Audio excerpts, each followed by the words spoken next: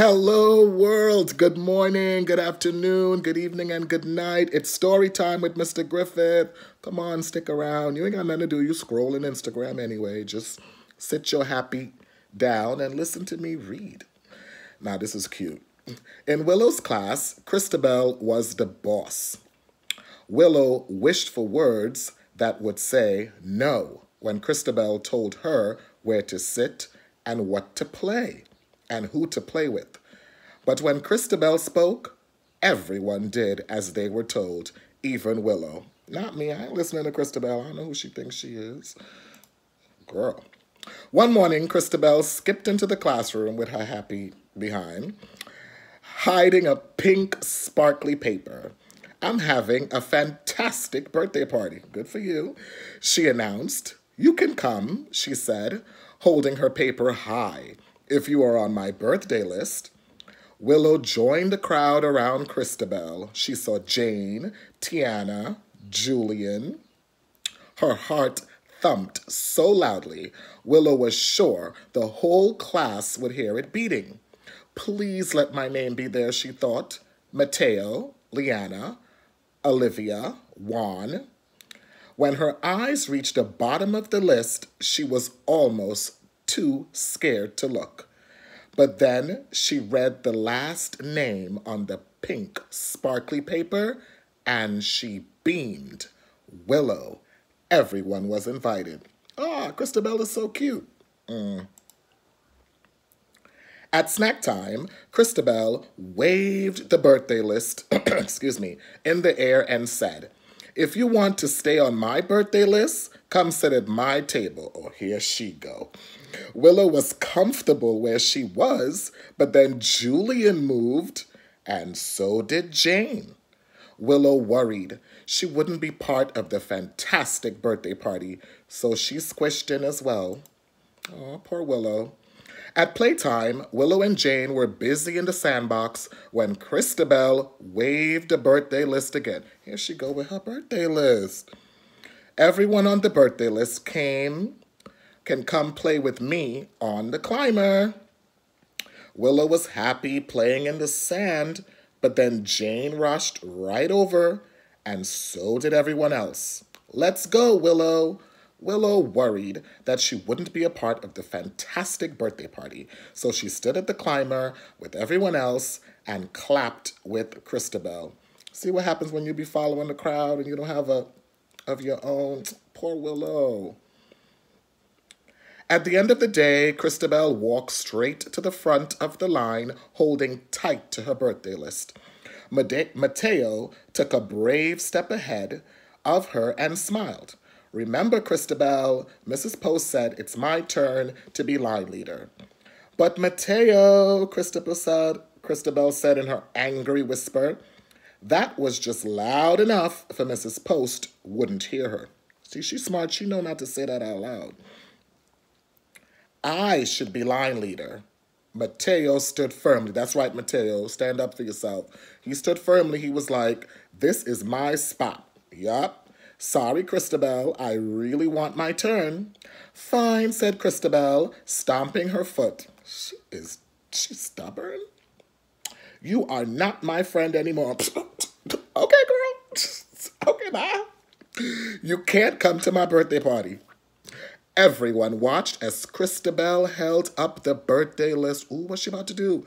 List and drew a line straight through Mateo's name.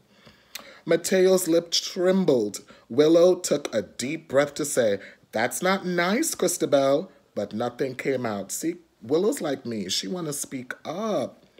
Wear pink tomorrow, Christabel called as everyone went to the door. Pink is my favorite color. Good for you.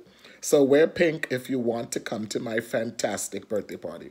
Here she go. The next morning, as she got ready for school, Willow searched for words to say to Christabel. That's right, Willow about to let her have it. But her head swirled with visions of parties and pink sparkly lists. Yeah, I know. And a line drawn straight through her name. So instead, Willow searched her drawers, tossing everything around to find something pink to wear to school. At snack time, Willow trailed behind the crowd at Christabel's table. Oh, Willow, I love your dress, Christabel said sweetly. She's so shady. Willow was relieved.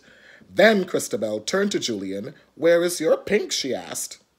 I don't like pink, said Julian.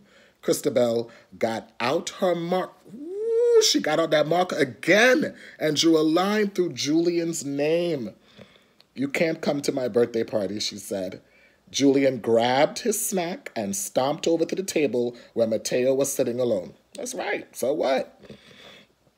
Jane looked down at the floor. Tiana fidgeted in her seat, nobody trying to speak up. Willow struggled to say, Christabel, that's mean, but the words just wouldn't come out. I know. Again, Willow's head swirled with visions of parties, pink sparkly lists, and a line drawn straight through her name. Then Willow knew just what to do. Without saying a word, she picked up Christabel's birthday list and a marker. She drew a line straight through her own name. That's right, Willow. Yup. The whole class gasped. And at first, no one moved. But then Jane walked over and slowly took the birthday list out of Willow's hand, and one by one, everyone crossed their names off of Christabel's birthday list. Just like that, Christabel wasn't the boss of anyone. See, it takes one person to stand up. Willow's my girl.